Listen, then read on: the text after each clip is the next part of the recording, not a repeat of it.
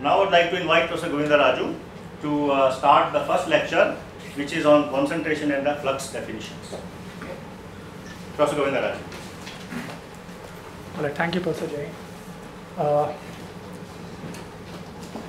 very glad to be here and be part of this collaboration with the colleagues from IIT Kanpur. And I hope this will lead to further collaborations. I also want to thank all of you and welcome you to this course. The topic is one that is of great interest to me, and some of us have done PhDs on that topic. And it continues to be very relevant, and every time I try to teach it or do something, I learn something new. I have not taught this course in a while ago, so this is a good opportunity for me to get back into this. And I'm sure I'll discover new things or mistakes that I have made in the past that I need to correct going on. It's a continual learning process. All of us have different lecturing styles, and my style, I usually frequently ask questions. I want you to be engaged. If I'm going to do wall-to-wall lectures, all my lecture will be finished in 10 minutes, and then you won't know what to do the rest of the time. So please feel free to interrupt me or ask me questions. I'm going to ask you, how do I forward the slides? Yes, actually we have this thing. You want to tell? If you want, some of them cannot wait. So, following the contaminant transport, I think we all have perhaps had some exposure to it at some time. How many of you have had a course in contaminant transport of some sort? How many of you have had courses in Laplace and Fourier transforms?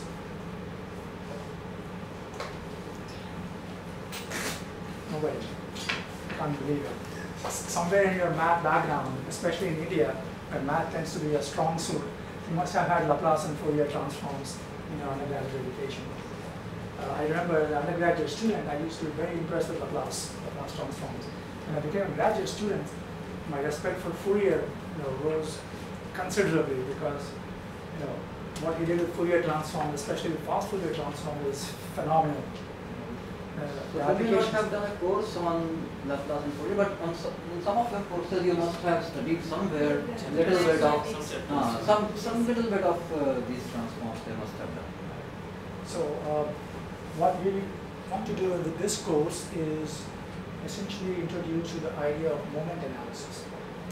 Moments are something that we deal with, in fact, in many subjects, starting perhaps in our earliest exposure and talk about moment of inertia. When we are doing our mechanics courses. So from there, and then it has applications in turbulence and many others, including contaminant transport. And what we'll do is explore this concept of moments in contaminant transport problems. How many of you have heard of moments? But some of you. And what we want to do is essentially show you that when we do moment analysis, it's a very elegant way of trying to understand contaminant transport behavior. And what we also want to show is using Fourier transforms, and in this case perhaps more often Laplace transforms, how we are able to cleverly link these two to moment analysis. If you remember Laplace transforms and Fourier transforms, you have an equation, you take the Laplace transform, you get a simpler equation, then you take the inverse, you do all that. We want to avoid all that. We want to be able to take the Laplace transform and directly get moments. And so people before all of us have done this very cleverly, and then that subject has developed. But before we do all that, I wanted to start with some very basic things, definitions. And definitions are important because I learned contaminant transport from different people from soil physics, or people from civil engineering, or people from geotechnical engineering, or people from earth and atmospheric sciences.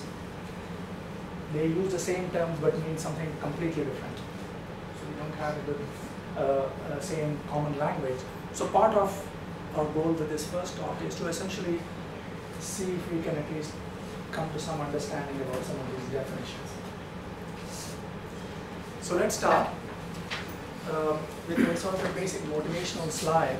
Why do we study solute transport? So what this picture is trying to show us is, you have essentially a subsurface region saturated below the water table, unsaturated above. If there is this contaminant source, And depending on the nature of the contaminant, to the unsaturated zone, it may move generally vertically downwards, and then once it reaches the groundwater, it essentially is going to move and develop into this very diffuse plume, which is very, very difficult to characterize.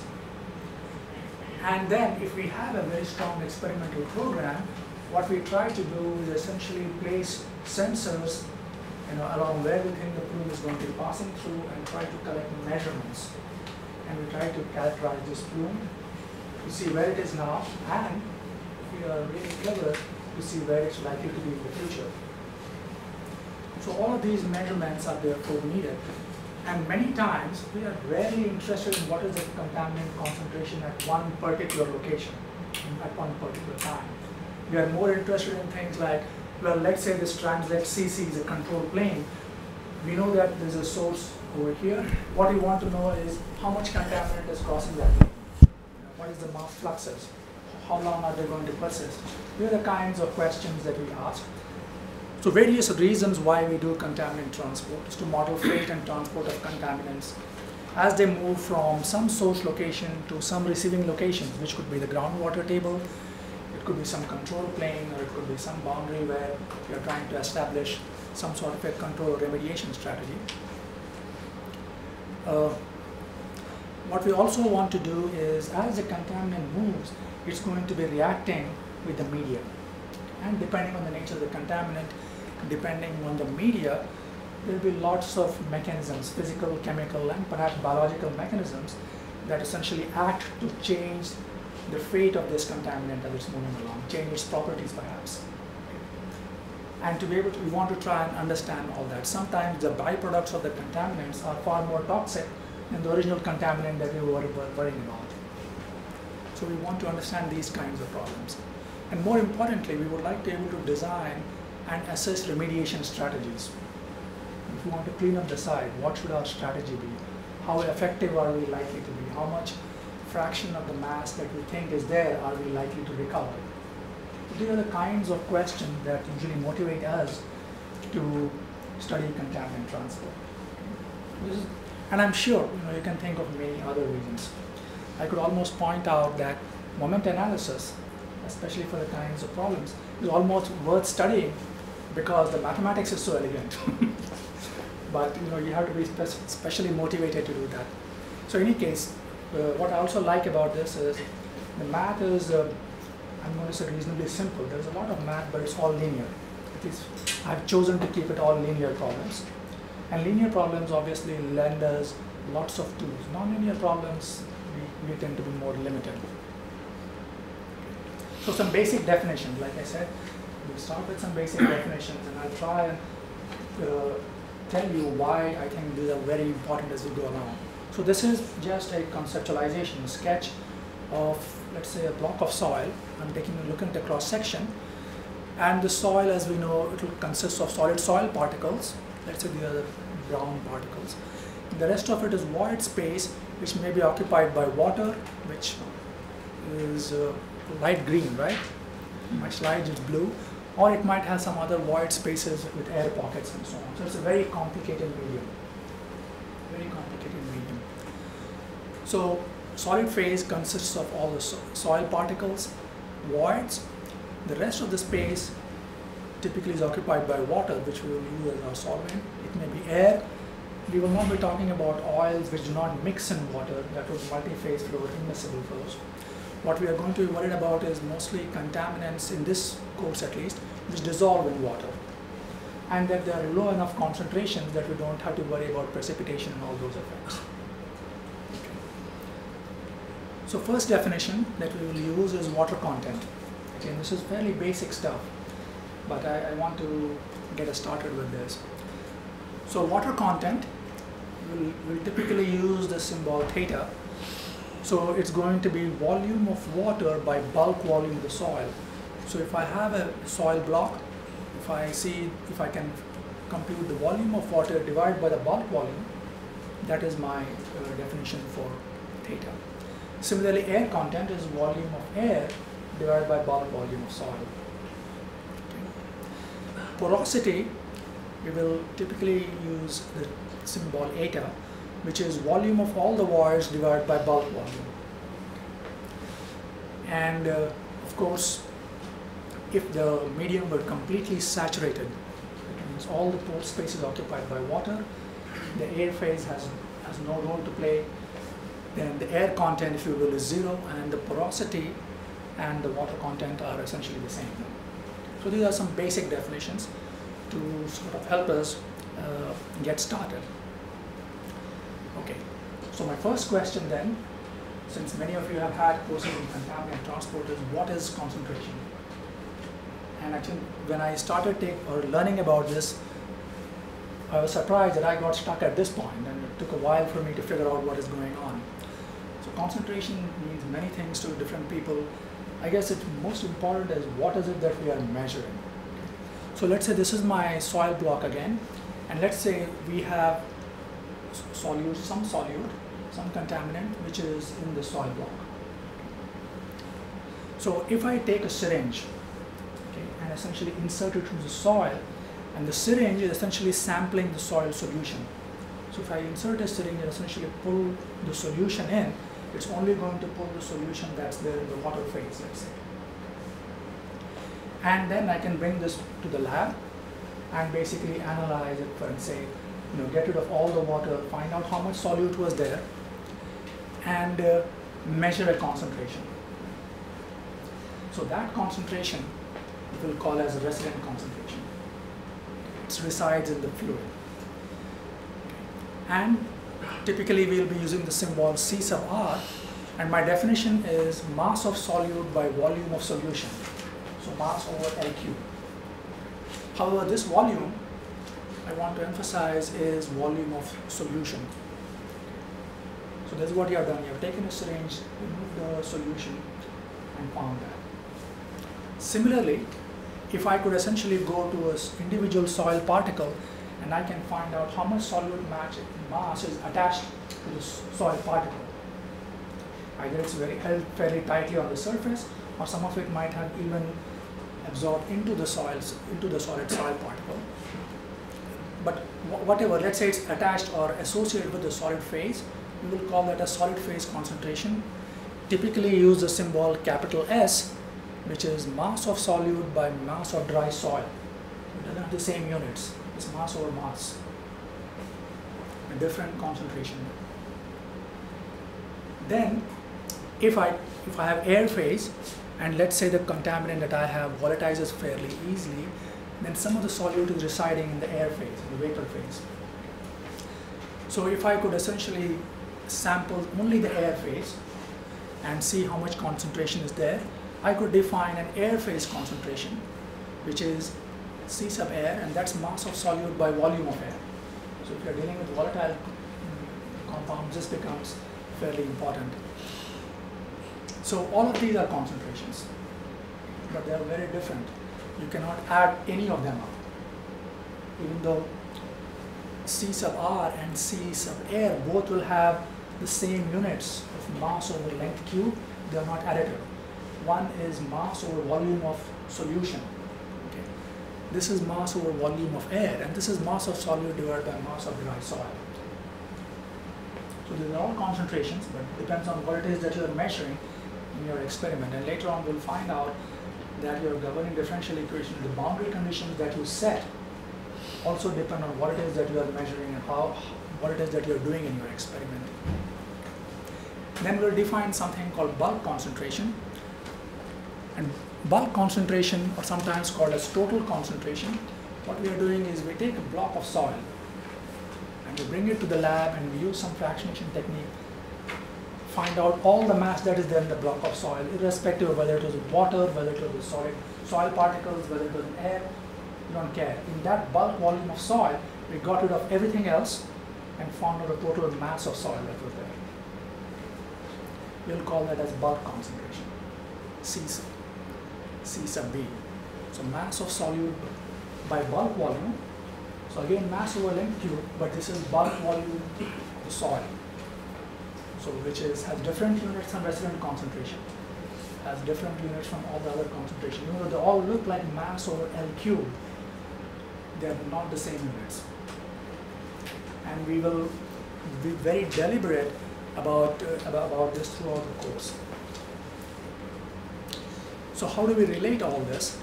The expressions are fairly simple. So C sub B is the mass of solute.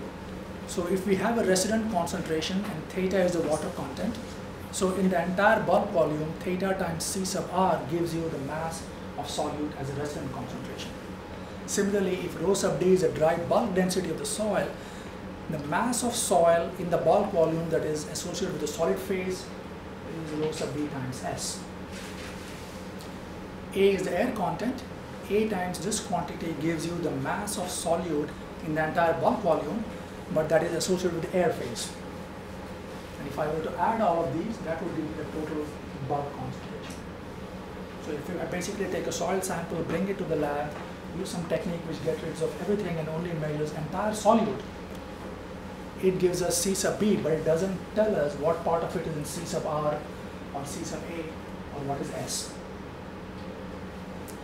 So all of these concentrations are different, and like I said, depending on what experiment you are doing and what it is you are measuring, you may be measuring the resident concentration in some parts, you may be measuring the bulk concentration somewhere else. So you have to be very careful what it is that you are measuring, and so that you can model it carefully. My first question, so we talked about quite a few concentrations already. Are you aware of any other concentrations?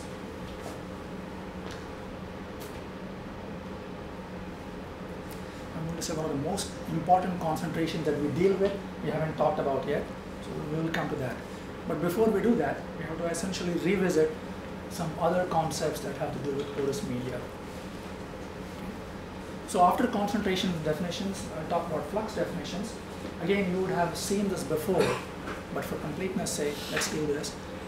And this is essentially a sketch of, let's say, a soil. I'm looking at a soil section. Let's say it's a rectangular section. Just for ease of understanding, I want to talk about fluxes. Fluxes, again, depending on how, where you have seen it, we are interested in essentially how much of an extensive property is crossing a given cross-section area. So that is my idea of a flux. So I basically make a sketch for myself, and this is essentially a small, let's say, unit cross-sectional area in the soil. And what I'm interested in is how much flux is crossing that particular cross-sectional area. And so I'll start with this simple sketch. When I blow up that unit cross-section area, essentially, and let's say it's completely saturated, keep it easy. That cross-section area, part of the cross-section area is occupied by solid soil particles. Rest of it is occupied by water. And let's say we are thinking primarily 1D flow, so that the arrow essentially gives you an idea of which way the water is moving in this porous media. So if I could actually measure all the velocity vectors at all the pores, it would be some random combination of local velocity vectors. The pores are very tortuous. Then you have no slip boundary conditions, so that water attached to the pore is at zero velocity. Somewhere in the middle it has higher velocity. They're going in all different directions. So the flow is actually very complex, very, very complex. And what we want to do is somehow capture all this complexity and make it simple for typical use. I'll essentially boldly or very, let's say, initially casually define something which I'll call as an average velocity vector, or let's say some sort of a resultant velocity vector, which is, a loose definition is if for all these velocity vectors which are going everywhere, I think this is my resultant velocity vector. I don't quite know what that means. Many PhD theses have worked on this and haven't quite resolved this problem yet. So it is a very complicated problem. So I want to essentially then define, so this lecture is all on definitions, a Darcian flux. What I mean by Darcian flux is, if this is my cross-section area, the total volumetric water that is crossing this cross-section area is Q. So many meter cube per second or so many centimeter cube per hour. I define it with this bulk area A, and I get Q. So that is volumetric water flux per unit area, Q over A, which is small q. So that is Darcian flux. It tells me what is the water flux that I'm seeing here. I'll define something called seepage velocity. I'll use the symbol V. So this is the volumetric water flux divided by, let's say, active flow area, because when I looked at this entire area, which is what I was using for this definition, I noticed that not all the area actually has flow. In some of the area cross sections where you have a solid soil particle, the velocity vector is actually 0. So I'll loosely define an active flow area, and I'll be even more bold and say that if this is the area A, the active flow area is theta times A, where theta, if you remember, was our definition for the water content. And again, this is something that we professors worry about. There are all kinds of assumptions that have already gone into it, which we rarely visit. Notice that this is a cross-sectional area, whereas theta was by definition a volume definition. The volume of water divided by bulk volume. Theta for a volume for the same medium versus theta for an area are actually different. They don't have to be the same. And only there are some kinds of porous media where the areal porosity and the volumetric porosity will be the same.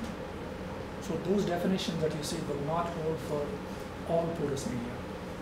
Again, a fairly deep and complex topic, but we will go with this and say, this is my working definition.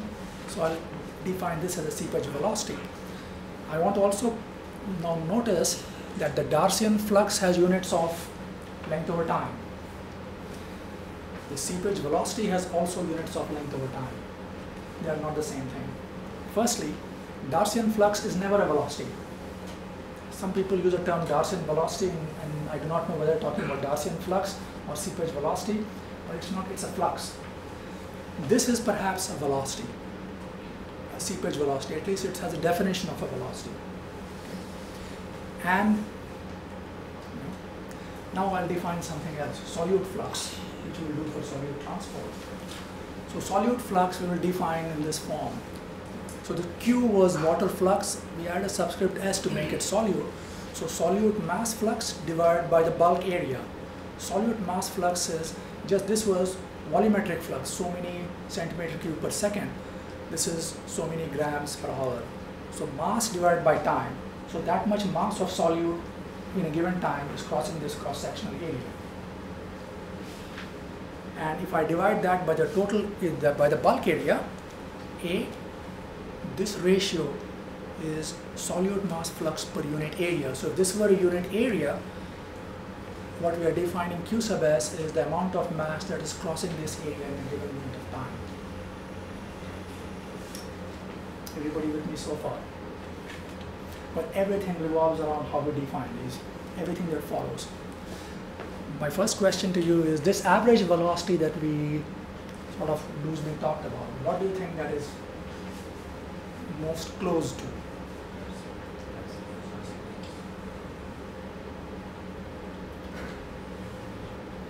Anybody? So this average velocity, if you have to make a guess, the closest thing that you can say is equal to the seepage velocity. But even that is not very clear, but just this is what we'll be using as we go along. So at the local or the microscopic scale, it's very complex. For us to be able to do many useful things, we look at it from a larger picture and make these definitions to essentially work with them. So solute flux mechanisms. Again, now this you will have seen because we have talked about some of these definitions. Let us talk about diffusion. Stationary liquid, which means the liquid is not moving. So we have essentially still water, but even in still water, what we know is at the molecular level, because of random vibrations of molecules, the liquid still, there is still some spreading that goes on. So for instance, if this is a porous medium, and a porous medium will introduce extra complications, but my same sketch of a porous medium, and if at time t equals 0, let's say I introduce a solute at a certain location, and just for convenience I define myself a coordinate axis, so this center over here is the same as what it is over here. Then at time t equals 0 I have certain mass, so therefore a certain concentration, which I have introduced at this location. And because of random molecule vibration, the fluid is not moving, it's stationary. After a certain time, what I see is this the solute, because it's dissolved in water, slowly occupies a larger region. It has spread, it has become less concentrated. And if I were to try and plot the concentration along the same transect, initially over here it was this, it has spread a little, so you get a different shape. And similarly, at a later time, it will have essentially, gone and occupied a larger area. So this is essentially what we would call as diffusion. And what we use is something called Fick's law. And we will assume that Fick's law is true for solute diffusion. And this is our mathematical expression. And I will be a little particular with what concentration we use. Fick's law says that solute diffusion flux, so much mass crossing a unit area, is going to be given by this expression. D sub m is the coefficient of molecular diffusion. This is the spatial derivative of the resident concentration with distance. So we'll look at it in one dimension first. Tau is tortuosity, and that's because we're dealing in a porous medium. It's not a free liquid. Tortuosity will be less than 1. And what we imply by tortuosity is if I have a solute particle there, and by the time it goes a certain distance, it has taken a very tortuous path. Whereas the distance delta z that we are measuring when I'm going from that location to location is a straight line distance. So I'm thinking the change has occurred over delta z, but the actual travel path is much more tortuous and longer, and therefore my diffusion coefficient is reduced by a certain amount to try and capture this, and that is what we call as tortuosity. Bm is molecular diffusion in the free liquid. And z, of course, is a spatial coordinate. Anybody wants to, why is the negative sign? So we define all the others. Why a negative sign? High concentration. High concentration to low concentration, that is correct. Concentration gradient. What's that? Concentration gradient. Concentration gradient, that is also correct. I guess it's a matter of, fundamentally it's a matter of notation. When we say del C, del Z, we think of that as a positive quantity if C is increasing in the Z direction. That's our definition in calculus. We want the flux to be moving the Z direction against a concentration gradient, so we put a negative sign so that the calculus works out. And your answer is correct. It is moving from a higher to lower concentration, which according to calculus convention is a negative sign, okay, for the gradient. Solute flux mechanisms. Let's talk about, so that was diffusion. Very quickly about advection. We'll first talk about pure advection. What do we mean by pure advection? Same fluid, but now it is actually moving. It's not stationary. And let's say we have a seepage velocity that we talked about in this direction. So same idea, we introduce some solute, and at time t equals 0, we introduce it all at the origin. At some later time, all that has happened is it has moved from here to a certain different location. Simply moved time station. There's no change. Whatever the concentration was with the fluid, it moved to a different location. That is pure advection. It's moving completely because of velocity movement. And at some other time, it will have moved to a different location. So this is our understanding of pure advection. It doesn't happen, especially not in porous media, but it's a very good approximation. It allows us to do many other things in porous media also. So this also causes mass flux. There is no Fick's law or anything in this.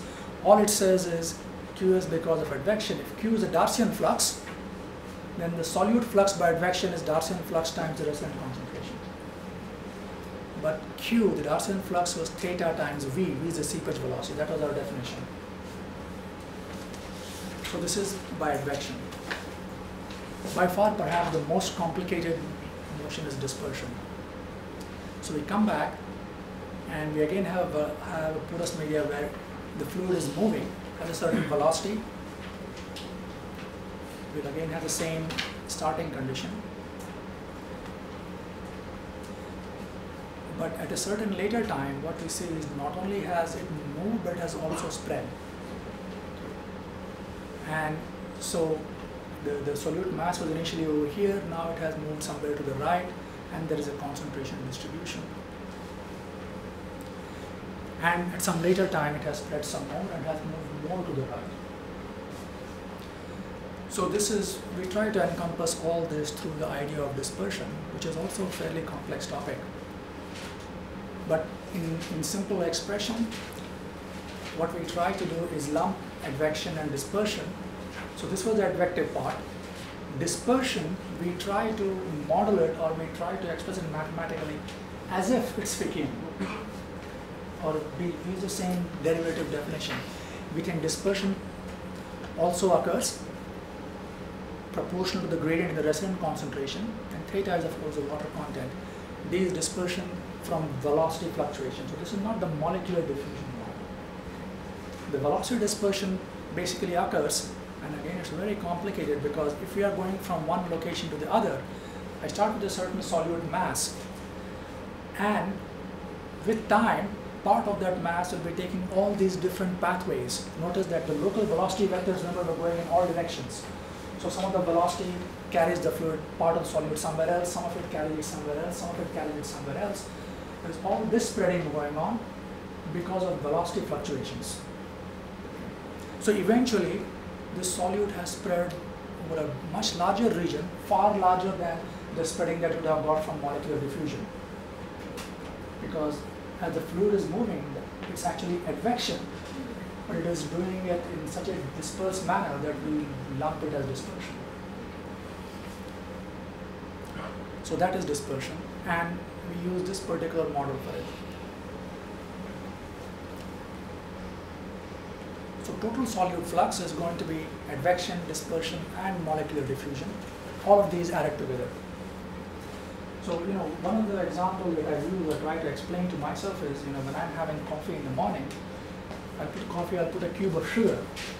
And if I don't do anything, the sugar will eventually distribute throughout the coffee by diffusion, but I might have to wait till the evening. The coffee would have gone cold by then.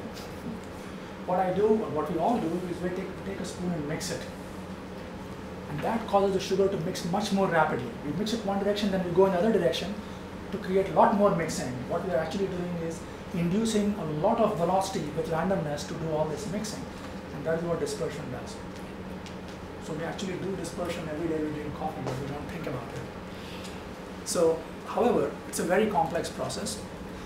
Our simple representation, which allows us to do a lot of things, solve a lot of problems, therefore says that the total solute flux Q sub S, this was essentially advective flux, this is the dispersive flux, and this is the molecular diffusion flux. Notice that these two have essentially this derivative with their proportion to the gradient in the resident concentration. So we lump both of these. And we call this as hydrodynamic dispersion, or dispersion coefficient. And that is going to be our definition. So this capital D essentially lumps a lot of things. The advective part is what we can sort of measure. Let's say we can measure Gaussian flux. We can divide by the area and get an ideal seepage velocity. Dispersion, much more difficult to measure, much more difficult to characterize. It's almost in some mathematical frameworks, all that we know is advection. Everything that we do not really know very well is part of dispersion. So it's much more complicated to model, but in this construct, it allows us to do a lot of address a lot of problems. Any questions so far? So in the first slide, you mentioned that in unsaturated zone, the flow is essentially vertical. Could be. Could be. Yes. It's not true always. No. It can be lateral also. Yes. It could be. Yes. It's not. Yeah. Go ahead. Yes. Now, how can you measure this hydrodynamic dispersion coefficient? How do you measure it? Yes. I think there is no direct measurement. You basically, the simple answer is we back calculate it. We essentially try to see how much the plume has spread. I will perhaps do this when we talk about moments and so on. Then we fit this equation and see which value they will fit the data with. That is our estimate of dispersion. It's a little complicated, and that's a good question. Part of our discussion will be on that. Dispersion, we don't directly measure it. We try to back calculate it by fitting models. And depending on which model you choose, you'll get a different value of D. So it's a calibration. It frequently becomes a calibration instrument. Direct measurement of D is very difficult because, like I said, at the local scale, at the pore scale, none of us really know what is happening. What we are able to measure are macroscopic properties, and therefore we are able to, say something about them. But fundamentally, it's difficult to do dispersion. What we try to do is try to relate how we can characterize dispersion to velocity fluctuations, because we think that is what is causing this major spreading. The velocity fluctuations in turn are caused because, at some scale, because the porous media is heterogeneous. Even within the pores, there are some places where fluid velocity is higher, where some other places where it's lower. In a heterogeneous field, you have regions where the conductivity is higher. So with scale and how much heterogeneity you have, dispersion becomes a very difficult thing.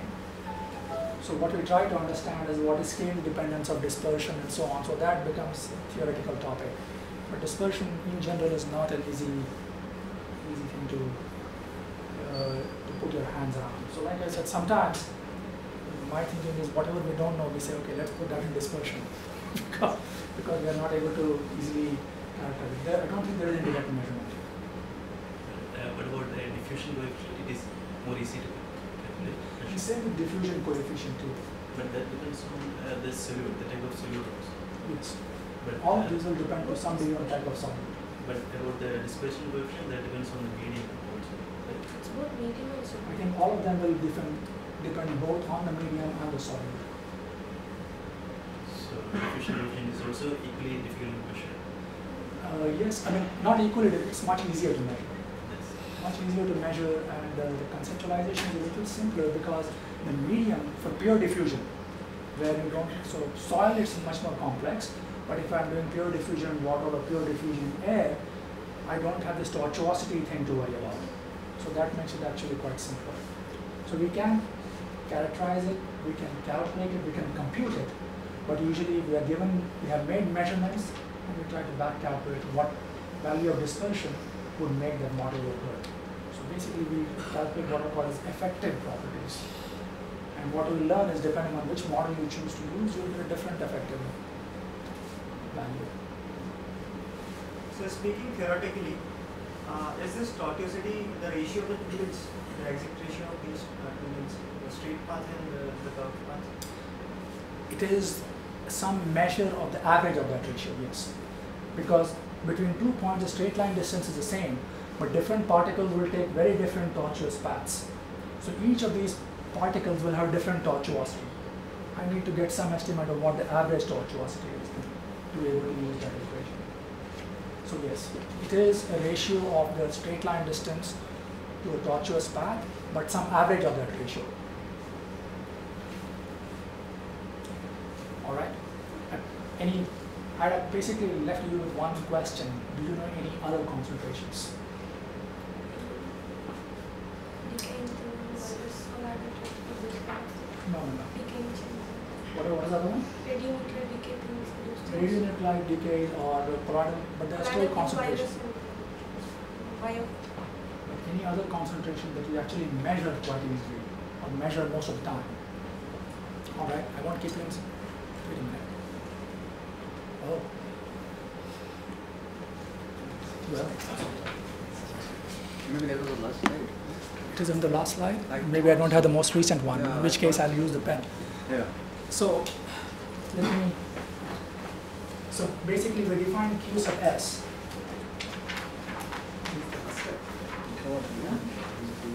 That is the last slide? It could be. Oh, no, I think it's the last slide. But there was some. Yeah. There's something else. Okay. All right. So Q sub S, remember we say that is theta V resin concentration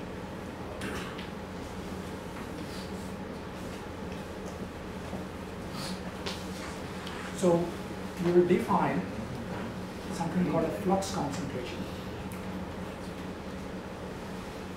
That's Q sub S over Q. This is the solute flux. This is the water flux.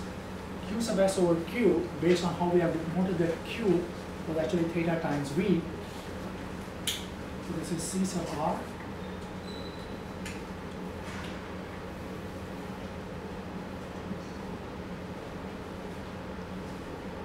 It's called the flux concentration or the flux average concentration. And the reason it's very important is because this is the quantity that we most often end up measuring. If you are doing a soil column experiment, which is where we do most of our experimentation, we essentially have a soil column and water continues to flow freely, and then we essentially add solute at the top. At the bottom, as water is coming out, we collect a certain amount of water, which has solute mixed in it, bring it to the lab, measure the concentration. Then again, collect some more water, measure the concentration. So what is coming out is Q sub S, the solute flux, which is crossing the cross-section area from the bottom, and we are measuring Q, the flow rate. And in the lab, what we measure, therefore, is this ratio. So in that volume, which was collected over a period of time, so much solute flux passed the bottom of the column. And that was the volume of water. That ratio is also a concentration. That's called the flux average concentration.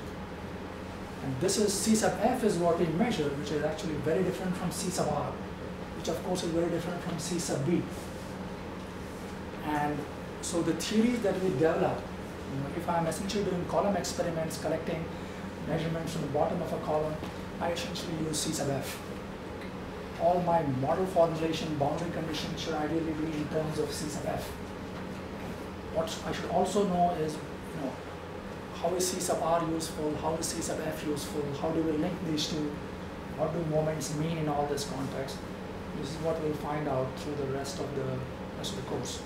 I'm going to stop here and see if you have any questions.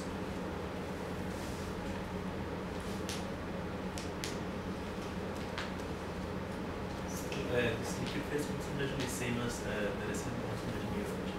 What's that? Liquid phase concentration is it same as? Yes.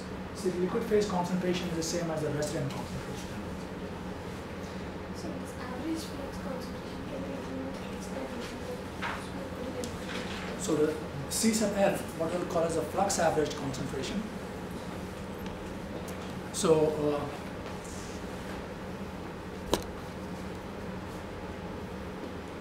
this will take a long time to get back. Okay, this one. Remember, oops. Okay. So remember when we were talking about this, I said there's one more concentration that we use a lot. So what are we doing? We are measuring the Darcian flux. So from the bottom, if I do a column experiment, let's say this is the bottom of the column, I essentially have water mixed with solute coming out continuously. Over a certain period of time, I basically collect the solution, see the volume, and that is my Darcian flux, volume of water divided by this bulk area. I then take this water, get rid of all the water, evaporate all it out, solute mass is left. So in that particular time, that much mass of solute has crossed this bottom of the column. That is what we have called as solute flux. Okay. The ratio of these two, what I do is I say, okay, this is the mass of solute which is there in this much volume of water. So mass over volume, I express that as a concentration, but that is not resident concentration. It's not bulk concentration. It is flux average concentration. You are taking Q sub S divided by Q. So that is the flux average concentration. So when we do column experiments, and this is what we are doing, we have effectively measured the flux average concentration, which is therefore different from the other concentrations. So how do we incorporate physical equilibrium in this model? What's that again? Physical equilibrium, like if there is some solute which is volatile in our system, how do we incorporate that in this model? How do we take this? Okay. So if I understand your question, if there is solute that is attached to solid phase, or if it's a solid with a vapor phase, where is it being accounted in this model? Is that correct? Yes. So that is what we will learn in perhaps the next lecture, where we actually develop the control volume thing and do the equation.